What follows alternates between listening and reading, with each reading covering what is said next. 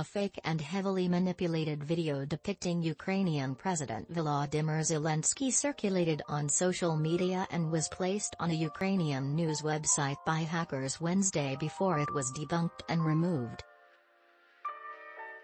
The video, which shows a rendering of the Ukrainian president appearing to tell his soldiers to lay down their arms and surrender the fight against Russia, is a so-called deepfake that ran about a minute long.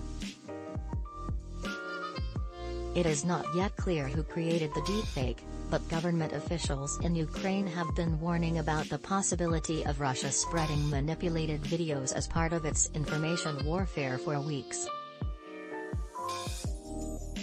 Ukraine's military intelligence agency released a video earlier this month about how state-sponsored deepfakes could be used to sow panic and confusion.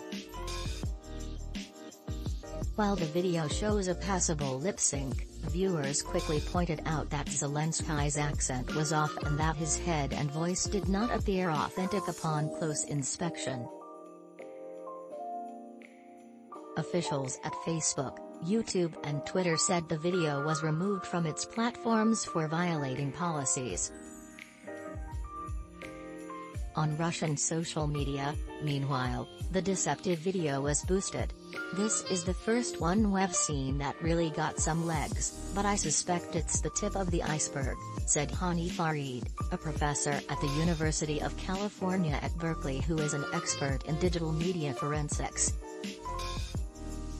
In a video posted to his Telegram channel, Zelenskyy responded to the fake video by saying, "We are defending our land, our children, our families.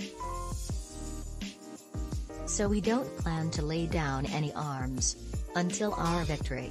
The message was not just displayed across social media, however. It also appeared briefly on television in Ukraine and on a news broadcaster's website. The national television station Ukraine 24 confirmed that hackers managed to send the fake Zelenskyy message across live television on the scrolling text news scroll known as the ticker, and the video showed up briefly on the news station's website. It was the work of enemy hackers, the station said. The messages the hackers managed to broadcast through Ukraine 24 urged Ukrainians to stop fighting and to give up their weapons.